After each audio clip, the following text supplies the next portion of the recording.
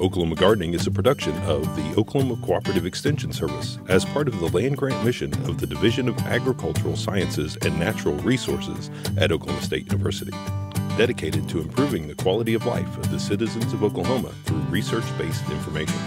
Southwood Landscape and Garden Center, Tulsa's source for great gardens, southwoodgardencenter.com. And the Oklahoma Department of Agriculture, Food, and Forestry, helping to keep Oklahoma green and growing.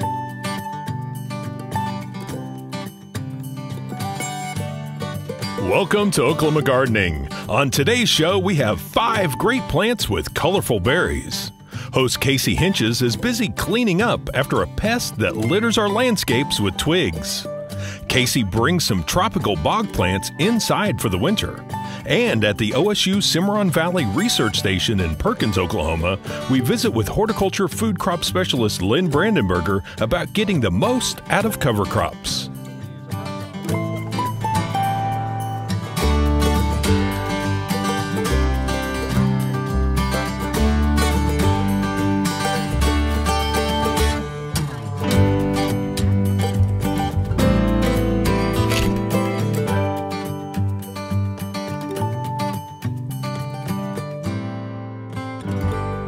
As we approach winter, we start looking at our landscape for winter interests. A lot of times we think about hollies with their berries, but we have 5 plants that have berry-like fruit that aren't hollies. Plant number 1. Whether you're an OU fan or an OSU fan and you're looking to add a little fan spirit into your landscape with orange or red, pyracantha will provide both of those colors. Here you can see we've gone with our favorite color, orange, with this Yukon Belle cultivar. There's also cultivars available that provide a yellow berry-like fruit as well. You can see it has dense branching structure, which makes it a really nice wildlife shelter in the winter time. The other thing that aids in that is the fact that it's semi-evergreen, so it's going to hold on to these leaves. As well as most cultivars tend to have a lot of thorns on them. So that kind of provides protection for that wildlife that might find refuge in this shrub throughout the winter time. There are cultivars that are thornless, such as Waterii. Now, Pyracantha angustifolia can get some diseases, including fire blight and scab, but the best way to prevent those is just to select a cultivar that is resistant, such as Apache or Fiery Cascade. Depending on which cultivar you select, they can get anywhere from 2 feet tall to 12 feet tall. But there is bound to be one that works for you and your landscape. Plant number 2. Blue Muffin viburnum is another great landscape plant that does well on the edge of a tree line or a forested area. It likes that part sun, part shade location. You can see here it gets to be about 5 to 6 feet tall at its mature height. And what we really like about it is it has these blueberry-like berry fruit that it produces late in the fall. Now, prior to this, in late spring, early summer, these were white flowers covering this plant, and while they aren't fragrant, they make a nice contrast against the dark green leaves. This plant is native to North America and enjoys the clay soils of Oklahoma, as well as it's tolerant of growing under the black walnut tree. This foliage will start to turn a little bit fall color as it loses those leaves come wintertime. Plant number 3. Calicarpus is another great landscape plant to add to your garden, and there's 4 that we typically are looking at, 4 different species, and this is Calicarpa americana that is native to the United States. What Calicarpas are known for are these weeping branches that have these bright pink or purple berries on them. There are some cultivars that also have white berries if you prefer white over the pink. This is Calicarpa americana, and you can see we've got ours tucked under some cedar trees because they do like to grow again along that tree line where they get part sun, part shade. Being native, they do well here in Oklahoma, and they enjoy our soils, but they are deciduous, so they're going to lose their leaves, but these berries will persist a little bit longer. Calicarpus are deciduous, and this one has green leaves, but there are some cultivars that have variegated foliage as well. Plant number 4. One of my favorites is this native shrub. It's Euonymus americana, or also known as strawberry bush. Now, it is native to Oklahoma, and it will naturalize. It's a multi-stem shrub that has inconspicuous flowers. So you're not really growing it for the flowers, but what we're growing it for is this amazing fruit. It has kind of this strawberry-like fruit, hence the name strawberry bush, or the common name hearts of bursting. You can see that these hot pink bumpy capsules open up to reveal these red, orangish colored berry-like fruit. It just covers this plant in late fall, which is really nice, but it will drop off. This shrub likes clay soils and moist soils. It's tolerant of growing near black walnut trees and is hardy from zone 6 to 9. And you might find that the deer also like this shrub. Plant number 5. If you don't have room in your landscape for a shrub, you might look at this porcelain vine to give you those berry-like fruit. You can see here it has beautiful berries that come in a range of color from teal to almost a plum color, and they're almost kind of iridescent. Now, these are on the vine that has a kind of a deeply lobed leaf. This vine is deciduous, so it's going to lose these leaves in the wintertime. And it doesn't have flowers that are that showy. We really grow it for the fruit. Now, there is also a variegated variety available, so it will give you a little more interest. This plant is best grown in full sun and will grow 15 to 25 feet tall, as it has tendrils that will allow it to climb up on structures. It's actually related to the grapevine, and so it has that same sort of growth habit. You might check out this porcelain vine if you don't have room for a shrub. Well, these are just 5 landscape plants that you can add to your garden that give you that berry-like fruit. But there are plenty others, such as this Carolina buckthorn that has red berries that turn to this dark black color. So if you're looking to add berry-like fruit to your landscape for that winter interest, there's more options than just hollies.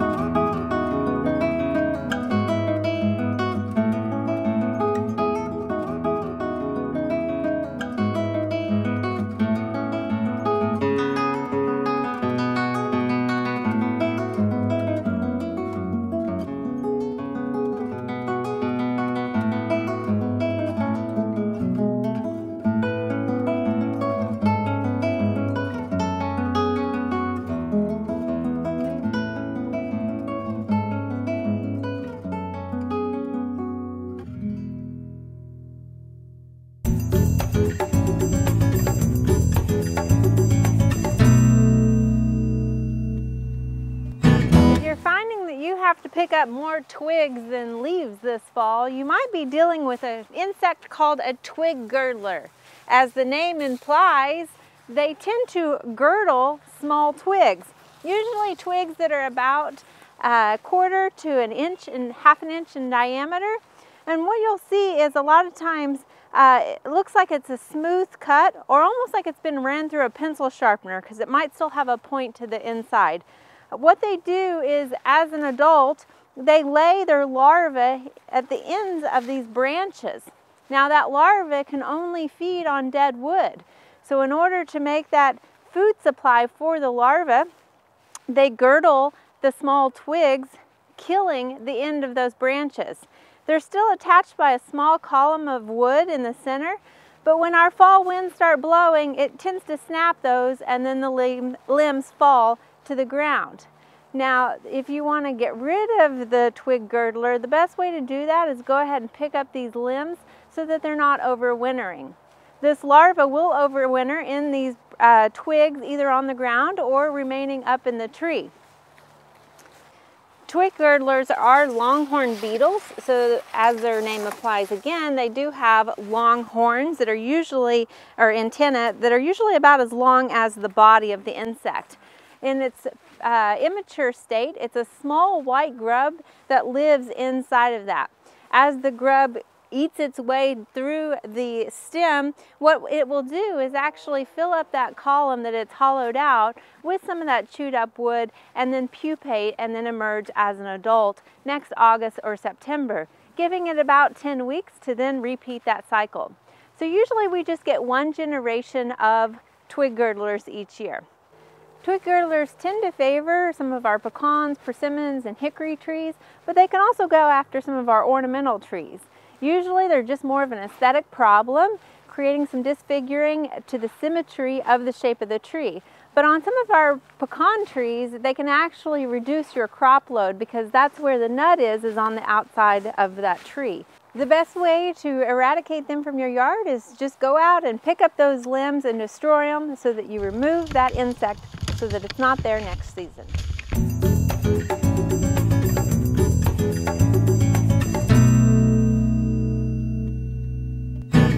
Even as an avid perennial garden, occasionally you have to break the mold and go get some of those annuals or tropicals just because of the consistent color that they bring to your garden, or maybe they provide some interesting texture and form.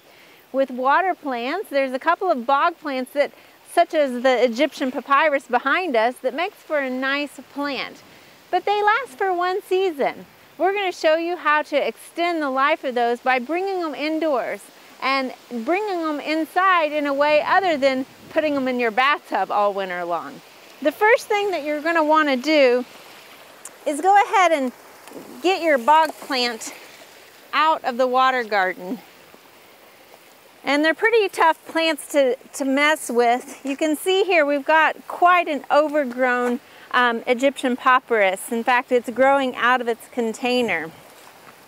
So we're going to just try to work this out of the pot that it's in right now. And while these are tropical, they're a bit like ornamental grasses as far as how to handle them. So we're going to go in here and just divide this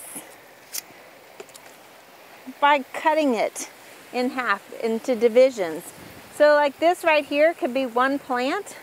So we're just going to go in here and kind of quarter this up a little bit.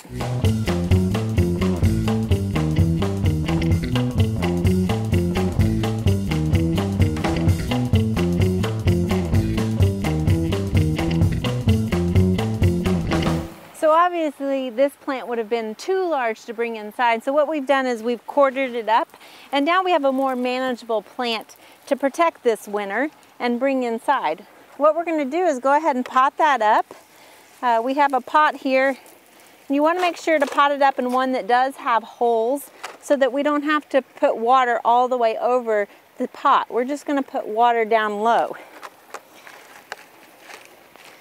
So we've got this here. We're going to get some soil, and this is true topsoil. It's not potting soil. It's just good Oklahoma clay dirt. And the reason why we're using that is because we don't want the soil to float when it is in water. So this clay soil will stay compacted in and around this plant. Now with all water plants, we do want to put some rocks along the top here, and that'll just keep that soil from coming out, and also from some of our fish from digging in there later on. But of course, we're doing this so we can bring this plant inside as a water plant and use it as a house plant during the winter time and overwinter it so next spring we don't have to go buy another tropical annual. So how are we going to keep this bog plant alive all winter long? We're not asking you to fill up your bathtub. In fact, what you can do though instead is get a decorative container just like this one that has no holes in it. So this is going to be like our micro water garden inside. We've got our bog plant here. It is in a pot that does have holes down low, so we don't have to fill this whole container up with water. Instead, what we're going to do is just fill it up with a couple of inches of water, just enough so that those roots can get that moisture. You're going to want to put this in a sunny location in your house. Actually, the moisture that we're adding into this container will add humidity into your home that is often dry in those winter months. You're just going to want to keep an eye on that water level and ensure that there remains about an inch or so of water in here for this bog plant. Now, it's not going to actively continue growing, but it will stay alive and viable for you to take out into your water garden next spring.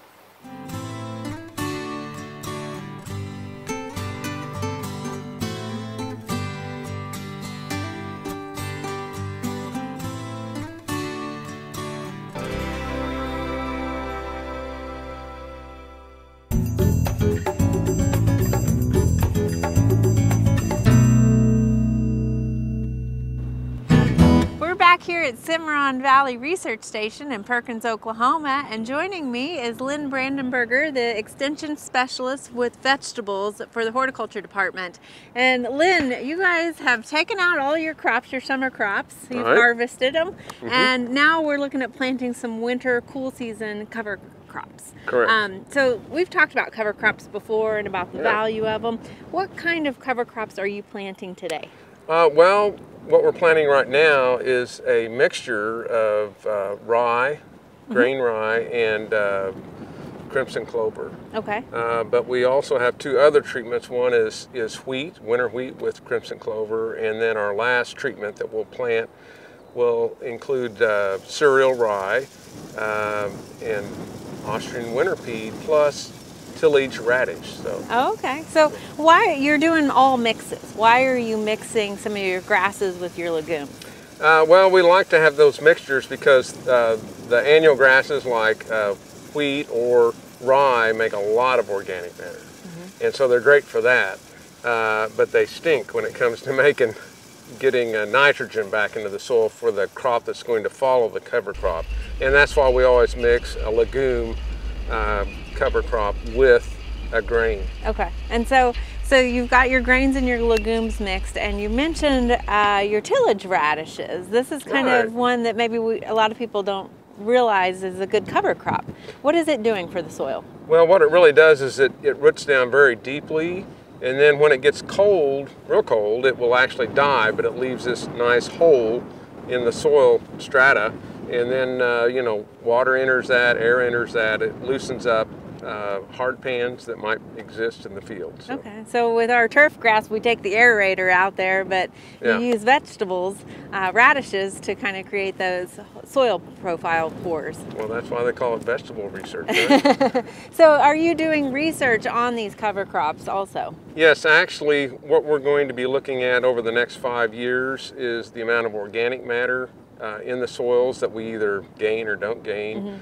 One of our treatments, and I didn't talk about that, is just a field that we're not doing anything with. We're just either working the ground with implements or brush hogging, but we're not doing cover crops. So we've got a comparison. But we'll be taking soil samples at least once a year, maybe twice a year, looking at soil organic matter levels, and then nitrogen, phosphorus, potassium, that sort of stuff. The other thing we'll probably be doing will be looking at compaction on cover cropped soils, probably versus the non-cover crop soils. And last but certainly not least would be internal drainage of the water inside the soil. So. Okay, because organic matter was the one thing that you can always add more to your soil, that we're always working to incorporate more, and that vegetation is the best way to get that in there. Yeah, it's a great way, especially for vegetable growers. Most of our production soils within the state, if they're clean tilled, like we do vegetable ground, will have anywhere from 0.5 to 0.7% organic matter. Where we'd like to be is 3, 4, 5%. I don't know if we can get that high, but that's what we're shooting for. And that takes years to get it up that high. It's going to take quite a while. Now the great thing about cover crops, especially for vegetable growers, is we don't have any food safety concerns. Okay. We don't have to worry about, oh, we put manure out there and then I planted too soon and I might have contamination issues. We don't have to worry about that with cover crops because we don't have any manure involved. Right, right. So come spring, once your cover crop has come up, what are you going to do in order to get that material into the soil? So what we normally do is we strip till, especially for vine crops like watermelons or cantaloupes, etc. So we'll strip till and then we'll plant in that strip. Before we till, though, what we do is we usually come in and if we had a flail mower, it would be super, but we don't. So we use a brush hog, and we brush hog about a foot or so off the ground, and then after one pass of doing that, then we come back and brush hog it clear to the ground, and then we till. But we leave the cover crop between rows. We leave it alone and let it stay there. It gives us a lot of wind protection in the spring, and that's an important thing in Oklahoma is wind protection. Yeah, and early last summer when we were out here looking at the cabbages and stuff, you had the wheat growing in between all of your crops. And exactly. So this time you'll do the same thing, but we're going to see more of a mix of those cover crops. Correct. All right, and do you plant a summer cover crop as well? Yes, actually we're using sorghum sudan, or sometimes it's called hay grazer as one of our grasses. We're also using pearl millet as the other grass, and then we're using cowpea, forage cowpea, like we used red ripper this year. Sometimes we use iron clay, so we'll mix those with those grasses also. So there's two summer crops that you've mentioned to me before that are usually used for wildlife that you tried them. Yes, we tried lab, which kind of looks like a cowpea, but it's a little different species. And then we tried sesbania, which is another legume. Both of those did okay, but compared to cowpea, they're wimps. I mean, why are they wimps? They can't take the heat and they can't take the drought. They'll just be all, looking really sad and like the world's going to end, and the cowpeas are sitting there like, hey, what's the problem with you guys? They can handle Oklahoma, the cowpeas can't. The other thing about those two is that the seed cost is a lot higher than, say, cowpea. And you can just find cowpea almost anywhere. We just go down to our local seed supplier and we just buy it. We don't have to order it or anything. So it's a good standby to use for a summer crop. Yeah, it's good and steady. All right, well, thank you for sharing this with us. All right, thank you.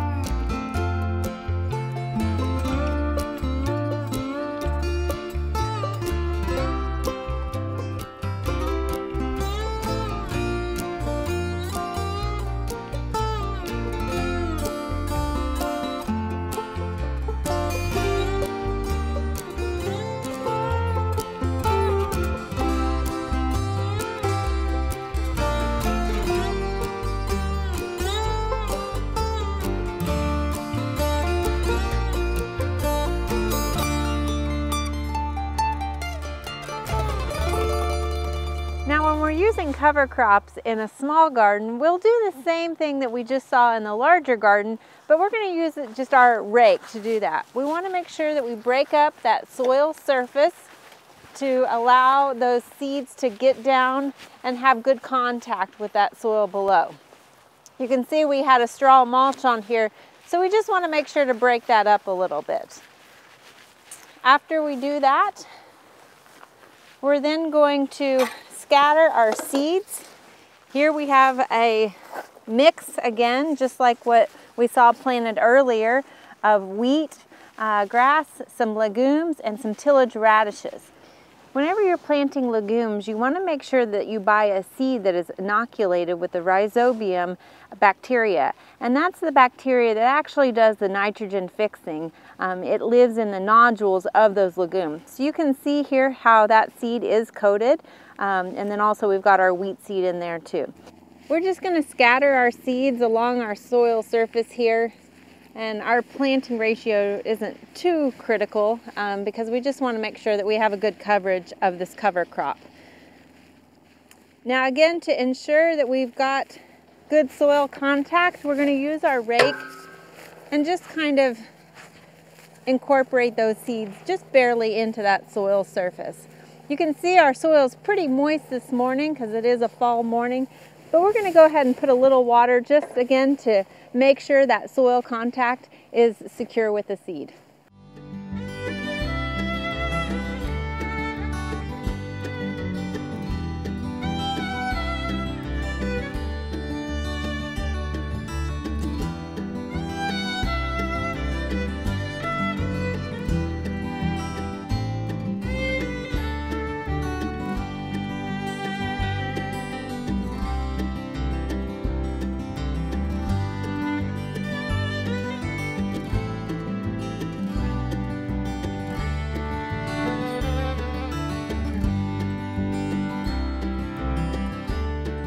There are lots of great horticultural events this time of year. Be sure and consider these activities when you're making your plans for the weeks ahead.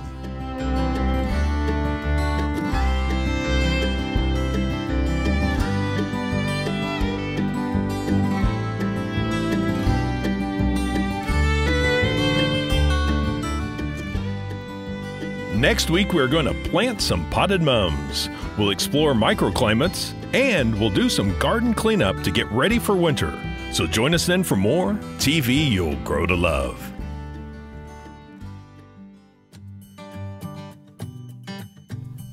To find out more information about show topics, as well as recipes, videos, articles, fact sheets, and other resources, including a directory of local extension offices, be sure and visit our website, oklahomagardening.okstate.edu.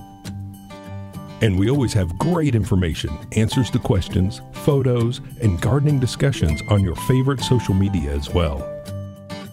Join in on Facebook, Twitter, and Instagram. You can find this entire show and other recent shows, as well as individual segments on our Oklahoma Gardening YouTube channel.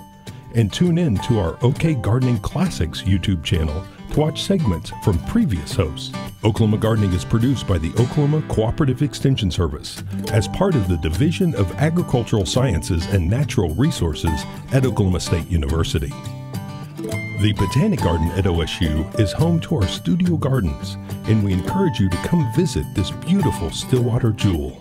We wish to thank our generous underwriters, Southwood Landscape and Garden Center, and the Oklahoma Department of Agriculture, Food, and Forestry. Additional support is provided by Pond Pro Shops, Green Lake Nursery and the Garden Debut Plants, and the Oklahoma Horticultural Society.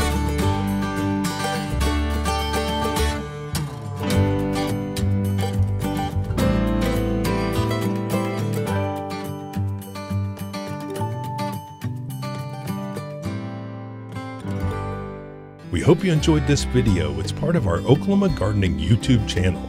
You can also find even more videos on our OK Gardening Classics YouTube channel. And join us on social media for great gardening tips, photos, and discussion.